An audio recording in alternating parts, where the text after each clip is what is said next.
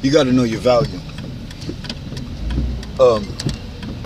If you do a job, that's awesome. But just as they have Monster.com and CareerBuilder.com and are coming out with new employment sites every day, there is always someone there waiting to do your job. Let's take today, for instance. It's raining, very inclement weather. And a person has an accident. Now, the way the system is designed is that there is a replacement. If it is a long-term deal, they'll find someone to replace you long-term.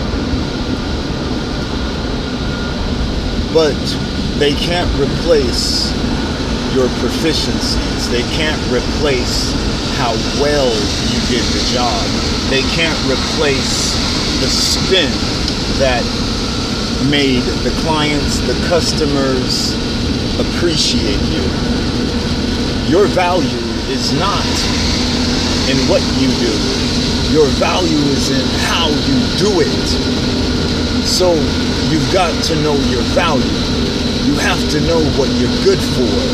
You have to be accountable as to your strengths and your deficiencies, and spend time with those deficiencies until they become your strengths. You have to begin to feel uncomfortable in your comfort zone, because there lies the magic of what makes you you. That's what gives you value. Yours truly, Joe Perry the Architect. Build beautiful things.